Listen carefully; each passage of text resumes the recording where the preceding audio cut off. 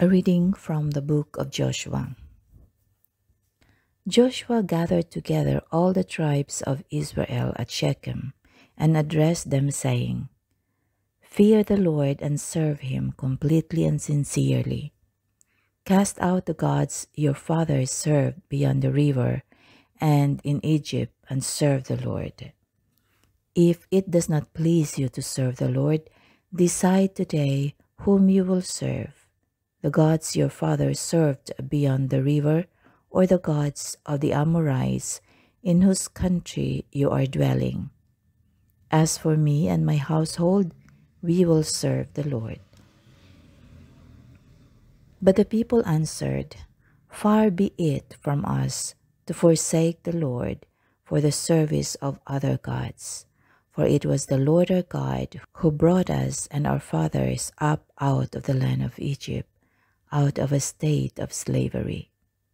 He performed those great miracles before our very eyes and protected us along our entire journey and among all the peoples through whom we passed. At our approach, the Lord drove out all the peoples, including the Amorites who dwell in the land. Therefore, we will also serve the Lord, for he is our God." Joshua in turn said to the people, "You may not be able to serve the Lord, for he is a holy God. He is a jealous God who will not forgive your transgressions or your sins. If after the good he has done for you, you forsake the Lord and serve strange God, he will do evil to you and destroy you." But the people answered Joshua, "We will serve the Lord." Joshua therefore said to the people, "You are your own witnesses that you have chosen to serve the Lord." They replied, "We are indeed." Joshua continued, "Now therefore put away the strange gods that are among you, and turn your hearts to the Lord, the God of Israel." Then the people promised Joshua, "We will serve the Lord our God and obey his voice." So Joshua made a covenant with the people that day and made statutes and ordinances for them at Shechem, which he recorded in the book of the law of God. Then he took a large stone and set it up there under the oak that was in the sanctuary of the Lord. And Joshua said to the people, "This stone shall be our witness, for it has heard all the words which the Lord spoke to us. It shall be a witness against you, should you wish to deny your God." Then Joshua dismissed the people, each to his own heritage. After these events, Joshua son of Nun, servant of the Lord, died at the age of 110.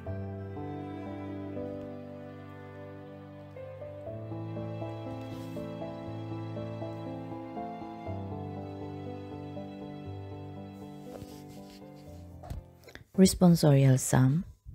You are my inheritance, O Lord. Keep me, O God, for in you I take refuge.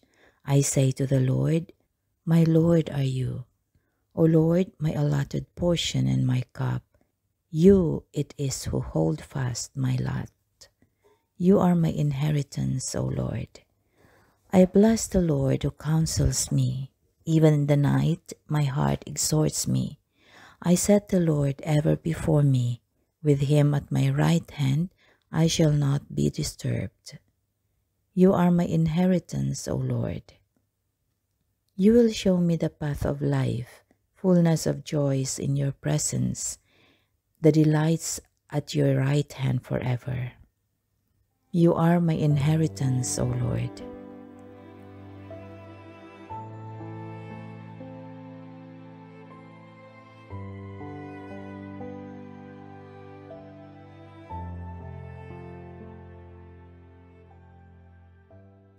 A reading from the Holy Gospel according to Matthew.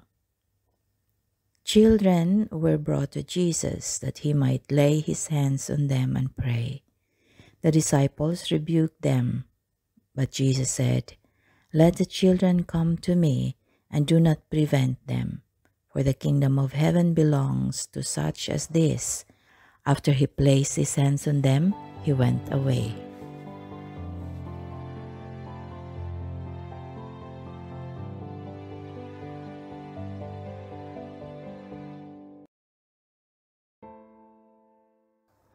The parents who brought their children to Jesus wanted Jesus to lay his hands upon them. They knew of the healing power, both physical and spiritual, which came from Jesus' touch. Jesus, in turn, rebuked his disciples for hindering the children from coming. The disciples may have wanted to shield Jesus from the nuisance of noisy children, but Jesus delighted in the children and demonstrated that God's love has ample room for everyone, including children. No one is unimportant to God. He comes to each person individually and uniquely that he might touch them with his healing love and power. Do you show kindness to the youth you encounter in your neighborhood, home, or church? And do you pray for them that they may grow in the knowledge and wisdom of Jesus Christ?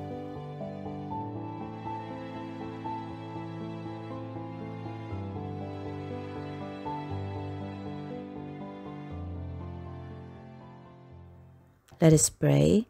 Lord Jesus, may we never hinder our youth from coming to you to receive your blessing, instruction, and healing power.